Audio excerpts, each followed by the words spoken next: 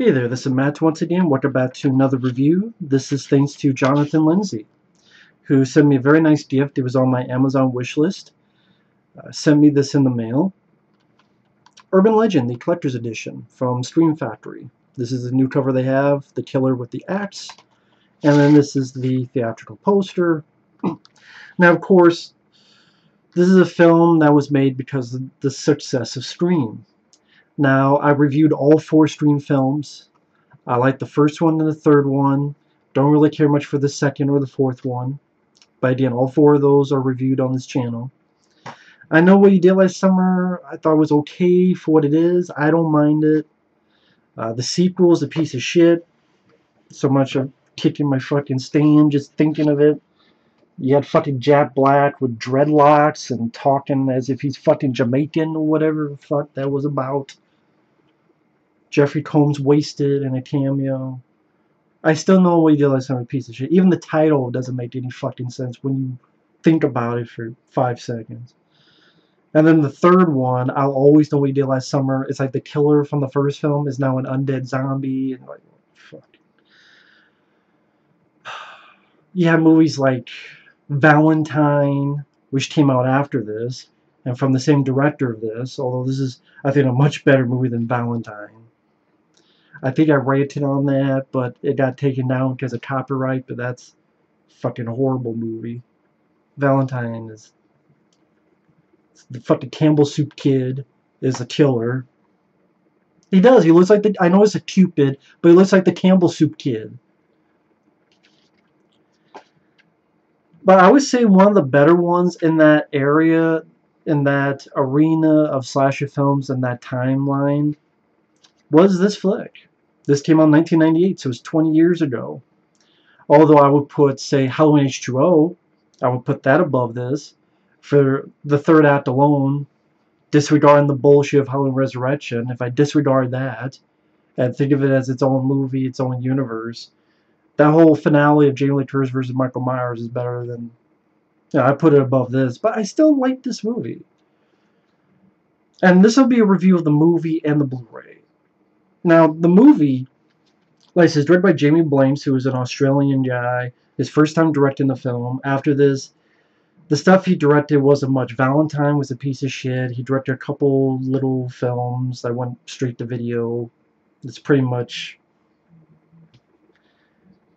just not much after that. I don't think he's directed a film maybe in 10 years. The cast, you have Jared Leto. Of course, he was Joker in Suicide Squad. He's been in quite a few other films. Joshua Jackson, who at the time was on Dawson's Creek. You have Tara Reid, who's found success with the Sharknado movies. I think that was her. I barely remember those fucking movies. Alicia Witt is our lead. Loretta Devine, who is the female security guard, who is a fan of Pam Grier movies. Robert Englund makes an appearance as a professor.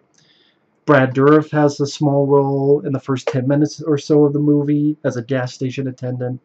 Danielle Harris from Halloween 4 and 5, she's in this as the roommate of the lead, who is a goth girl. She has a couple scenes, including a sex scene, which no, you don't see much. You get the brief gist of it. And you also have Michael Rosenbaum. Michael Rosenbaum is a guy I've really begun liking as of recent months because there's this podcast I watch on YouTube called Tiger Belly, hosted by Bobby Lee, who was on Mad TV. I didn't grow up much with Mad TV, but I remember him from the Harold and Kumar movies, which I'm a fan of those. And, oh, there's that guy. Very fun podcast, Tiger Belly. And a few times he's had on Michael Rosenbaum because they're friends. And Michael Rosenbaum, he was Lex Luthor on the Smallville TV show, which I didn't grow up with. But I've seen bits and pieces. Like, oh, okay, I know I recognize him from. But he's a very funny guy. He was very funny on that podcast. The special features on here, he is very, very funny. I think he has a podcast of his own, which I want to listen to sometime. I know he's friends with James Gunn. I think he was in Guardians of the Galaxy too, but he was in makeup or it was CGI over him. I forget which character. He's in this as the sort of the jokester of the group, I guess is the best way to say. Tara Reid she's a radio host, but she's with Michael Rosenbaum. Pretty much right there. And you have this killer going around killing people using urban legends, which I like that idea. I like the concept. That's one of the reasons why I do enjoy the film. I think the concept is a fun idea. You know, calling someone, did you hear about the legend? The old woman that tried to dry her dog in the microwave. And then Michael Rosenbaum opens the microwave and there's remains of this dog. Which you can see, it goes by fairly quick, but you just see, you know, some blood and chunks in the microwave. There's a sequence at the beginning, you know, check the back seat of your car. The professor, Robert Englund, teaches a class about urban legends and talks about the pop rocks and soda. Apparently, if the urban legend, you mix them together, your stomach and intestines will explode, but that's not the case. Because they're like, Mighty from the Life cereal, Mighty likes it. He died. It's like, no, he didn't die. He's still there. And I thought it was an interesting and intriguing concept. The killer, granted, it's a bit weird.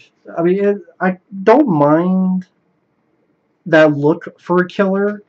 It doesn't make sense in this setup because it's very warm weather and no one's wearing this except one of the drawbacks of the film is a couple dumb scenes. Like there's this character in the swimming pool and someone in this coat walks up, looks like the exact same coat, unzips, you think they're pulling out an axe, but no, they're just taking the coat off. It's another like beautiful woman, and it's like a cheapskate scare. And it's like, even on the commentary, they admit that doesn't work. There's also a bit too many cheap jump scares, which just do not work. They're more annoying than anything. So I'm not going to say this is a great, you know, perfect slasher film. The other drawback, I wish we could see more blood, more gore, but the director purposely wanted to have them off camera to be, quote, scarier. Because the whole notion where you don't see is scarier. But the thing is, you only do that if you can really pull it off. And very few films can pull it off. I would say The Exorcist 3. That one scene in the hospital was that very long shot. And you don't see the head cut off, but you know what I mean if you've seen Exorcist 3. Like that's something like that works. But I like the concept. It's a good-looking film. For his first-time director, has really wonderful cinematography. The transfer on this looks beautiful. The sequences of the rain and the nighttime. They definitely had a budget on this. Very, I don't want to say glossy. It's very, it doesn't look cheap. It doesn't look like direct-to-video quality like a lot of films do nowadays. Well, some films do. And also the director has a good tendency of using the camera. There's really wonderful camera movements. When Michael Rosenbaum's death scene, when he dies, the camera's up above and it turns as it goes up. The camera will pan from over here to the driver's side, or will pan up, or a push in, or you're inside the microwave when the remains are found of this dog, and this pull out. We're inside the microwave and the camera pulls out to one of our characters. So really solid pieces of camera work. I do think it's a well-directed movie. unlike Valentine. Well, the plot, the Campbell Soup Kid looking motherfucker, I know Cupid, but I know I repeat myself, but he does look like the fucking Campbell Soup Kid. And actually, before I forget, I was talking about the look of this. The reason they have this look is originally in the script, it was supposed to be snowing, supposed to be set in the snow and ice storms, which would make this more legit of a look. This is like something that would be in The Thing, you know, in that movie. In fact, it is. I mean, look at that outfit up there, and then look at this. I mean, that's like the outfit that fucking film should be set in Alaska or something. You know, a slasher film in Alaska. Why don't they do that? They kind of tried with that film Whiteout. That was a piece of shit. But anyway, that was the reason, but they couldn't shoot it, and they probably should have just gotten a different look for the killer. I mean, I don't mind it, but it's rather lazy when you think about it. It's just a winter coat. I know I'm down on the flip, but because I don't want to appear as if this is one of the 10 best slasher films. I like the cast. Alicia Witt, I thought, did fine in the lead. I don't mind Jared Leto as an actor. I don't mind Joshua Jackson. I like Michael Rosenbaum. It was cool to see Brad Dourif and Robert Englund and Daniel Harris in there. I thought those were fun, supporting, familiar faces. The story was fine by Christopher Young. It fit the film fine. It's not one of his best scores. And it did some good direction. The setup at the beginning, where you have this character, I think she's the daughter of Natalie Wood. I could be wrong on that, but I believe she is. And maybe the movie's trying to make us think she's going to be the lead. And Brad Dourif, who is this guy? And he's like, he stutters, and he's like, there's someone in the back seat. He finally gets out, but it's too late. And like the murder where the axe goes for her head, and it cuts, and the axe goes out. The axe crushes, goes through the window. It's stylish. You know, little bits of that I thought had some nice little bit of style to it. Loretta Devine, I know some people, her character got on their nerves. I didn't mind her. I thought she was a fun little character. Again, I don't mind the cast, other than Tara Reid. I'm not much of a Tara Reid fan. I don't think she's that good of an actress. I've never thought she was that good of an actress. I think she's the weak point of the cast. Rebecca Gayheart, she did fine as well. I keep using that word fine. And that's what I mean. It's a decent, fine movie. I don't think it's so bad that it deserves a 5.5 on IMDb. But are there a couple flaws? Sure. But the concept, the story, the lead character has a little bit of moral compass, something that she was a part of in the past, so she has a little bit of guilt with that. There's some nice sequences, like she thinks her roommate's having sex, so she doesn't wake her because she's been told before to not bother her, so she hears moaning and she goes to bed, but really the girl, Daniel Harris, is being killed. And then when she wakes up, there's blood on the walls. Aren't you glad you didn't turn the lights on? I thought that was a decent sequence. Death scenes like Michael Rosenbaum, where he gets dunked in the toilet and then this pop rocks and Drano poured down his throat. I thought that was a decent death scene. I think the actor's name is John Neville. I remember he was on the X-Files show, and he was in the X-Files movie, Fight the Future, which was the same year as this, 1998. The guy who plays the Dean. There's a sequence where a car, he gets cut in the back of his foot, and I think the Achilles tendon, I believe that's what it's called, and he's crawling, and there's the spikes that will flatten your tire, and he gets pushed onto there by this car. So I do enjoy a couple of the death scenes. The movie went at a pace that it didn't bother me. I wasn't that bored with it. And again, I don't mind the characters in the film. I thought the acting was fine across the board, except Tara Reid. Like I said, it was nice to see a couple familiar faces. Brad Dourif, Robert Englund, Danielle Harris.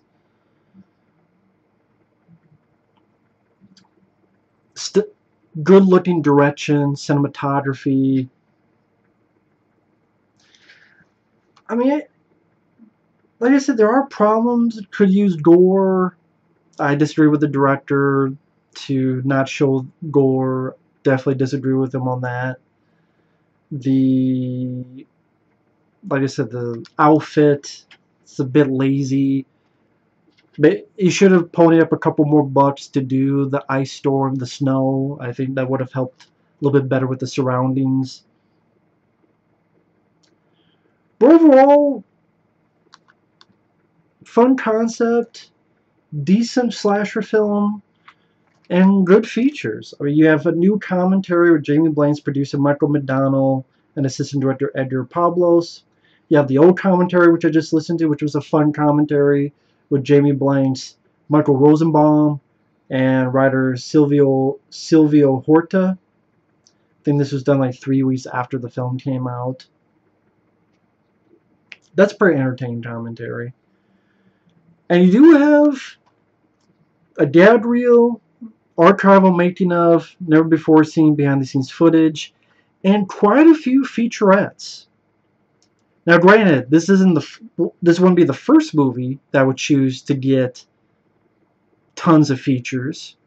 This wouldn't be the first slasher movie I would choose to get tons of features.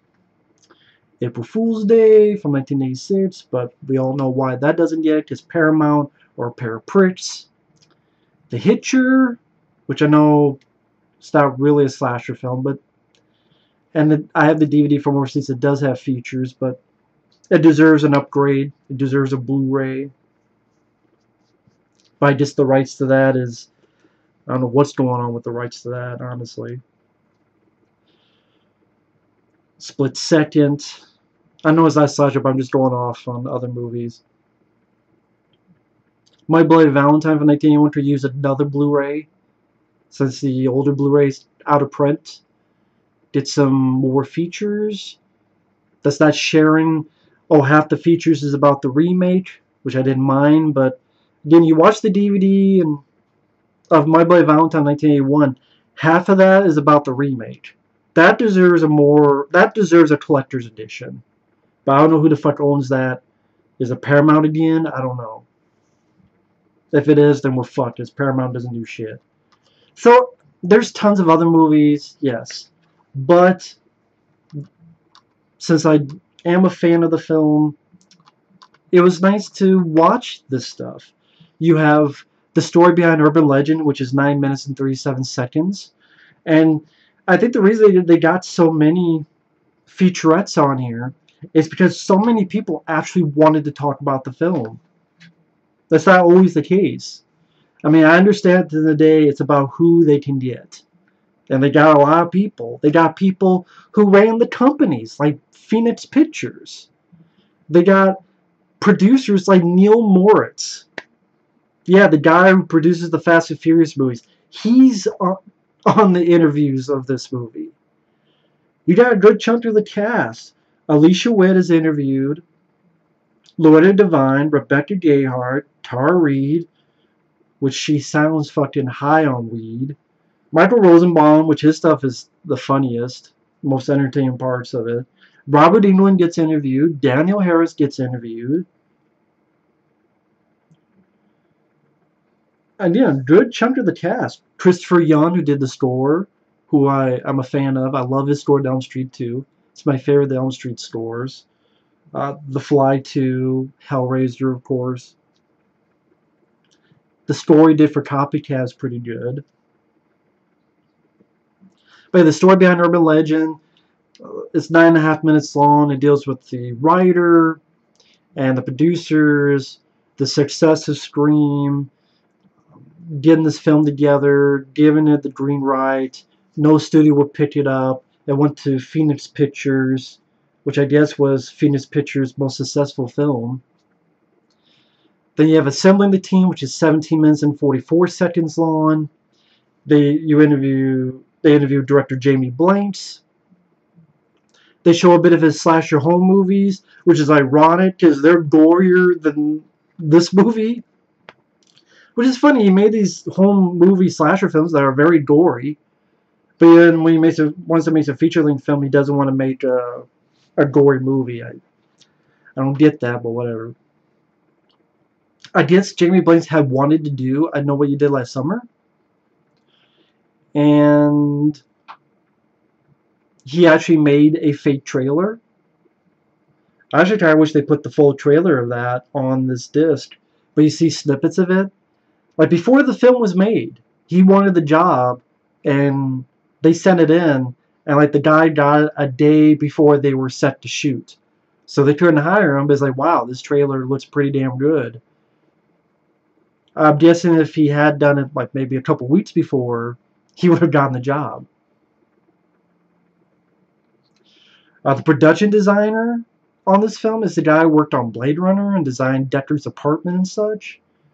And how Jamie Blanks got the job for the directing chair. And I do think he did a good job directing the film. That's one of the high points. Again, what he did with the camera, him working with the DP, the look of the film. It's a good-looking film.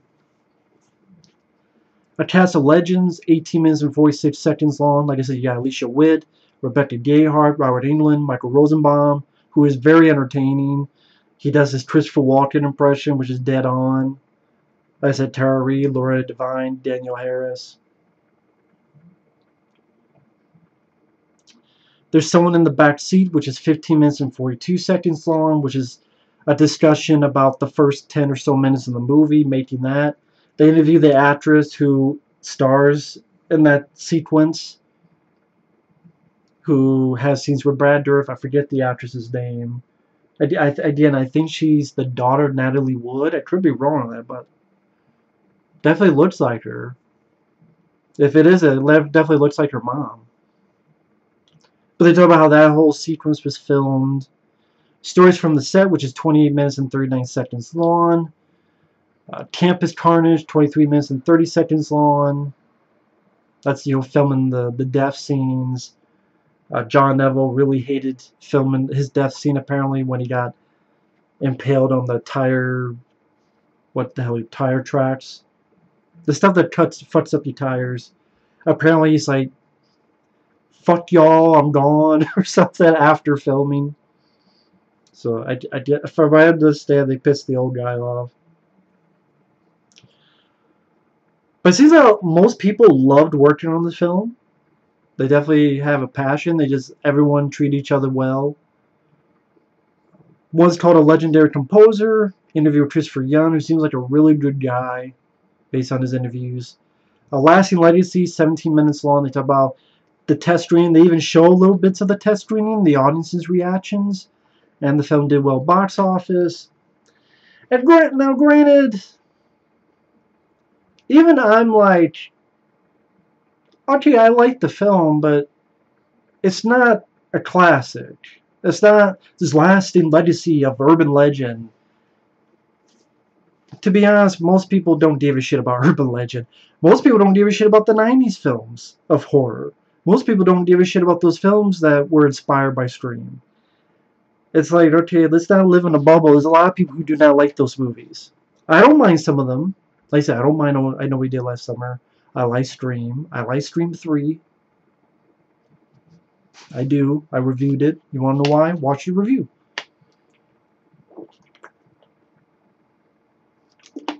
I do like this film, even with its flaws. But it's not a classic. But okay, they're proud of the film.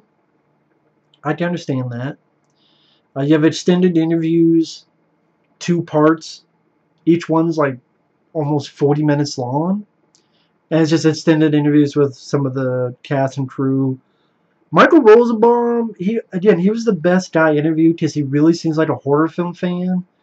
And it was fun in the extended interviews. He talks about like horror films today, they're not really that scary. And how he is a fan of horror films. And there's like a tiny bit where he almost goes off on he's getting tired of superhero movies, and because people are like, oh, you're Lex Luthor, I bet you love superhero movies. It's like, not really. I'm a horror film fan. And then he would go to Fangoria, and I mean, he would read Fangoria. He would go to conventions.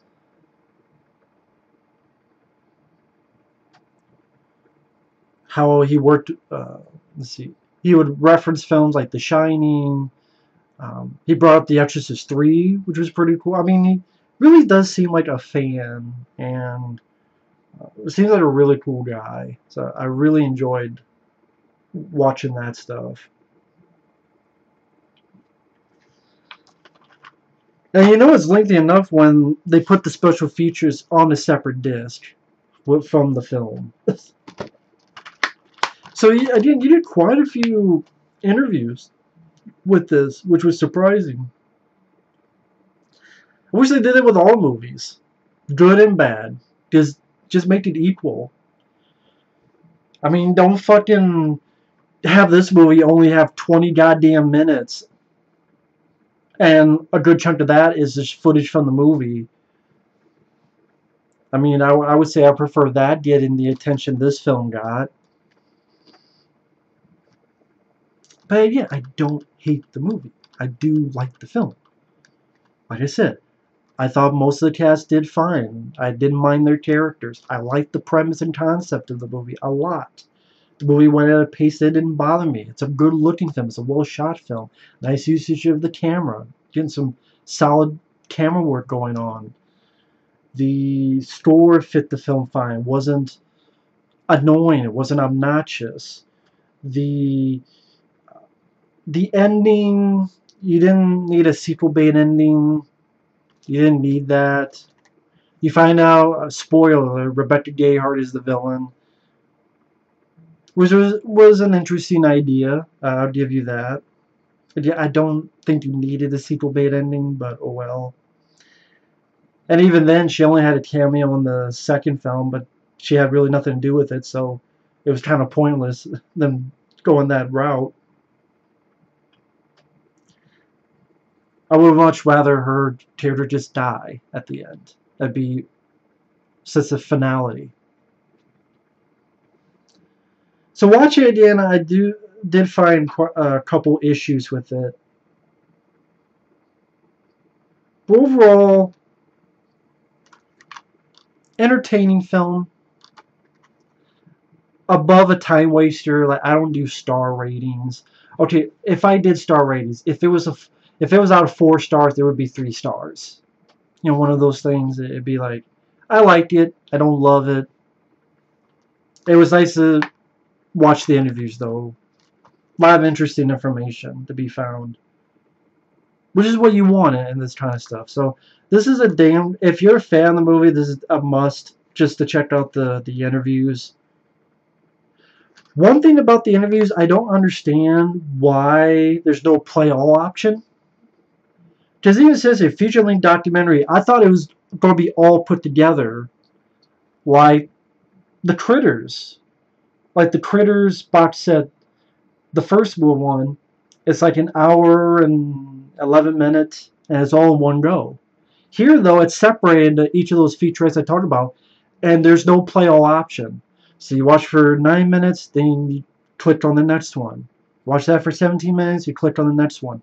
I don't understand why it wasn't just put all together as one full documentary, or why there wasn't a play all option. I don't get that. But yeah, you get TV spots, you get the trailer.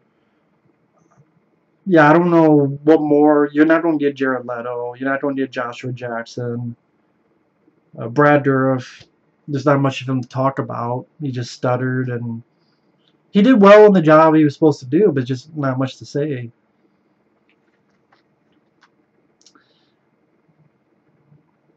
But anyway, this is my thoughts, my rambling, my mumblings of Urban Legend, both the collector's edition and the movie. Like I said, if you're a fan of the film, the collector's edition is well worth it. It's packed to the gill with features, interesting interviews. A good chunk of the people involved with the film, and yeah, even like studio people, producers, the director, good chunk of the cast, the DP, the production designer, Charles Breen, who again, I think he worked on Blade Runner. The writer, Silvio Horta, I said Neil H. Moritz. I think all three producers, Gina Matthews, but like almost that's how much of a good time they had making the film, is that everyone came back to do interviews. Or pretty much everyone. I wish all movies had that when they had like this is a collector's edition that makes sense. Like it is a collector's edition. I understand why they put that on there. Sometimes it's like, this is a collector's edition, really? No, this is a collector's edition. It's packed with features. Again, I want to stress, I know I'm repeating myself for the 5th time, I do like the film. Because sometimes I've just talked off the top of my head, and it seems like I dislike the film more than I do. But like I said, I like the premise, I like the cast, except Tara Reid. The twist with Rebecca Gayheart was kind of interesting, a little bit different. Like I said, a little bit. The score was fine. I like Jared Leto. I like Michael Rosenbaum. Alicia Witt, I thought she did fine. And stylish direction. Nice bits of camera work. Nice, good-looking film. It shows up very well on Blu-ray. Very solid picture transfer. Well-directed movie. Just, you know, if you use gore, the outfit's a little bit lazy. And some of the other stuff I already talked about, so I'll stop here. This is 32 minutes long.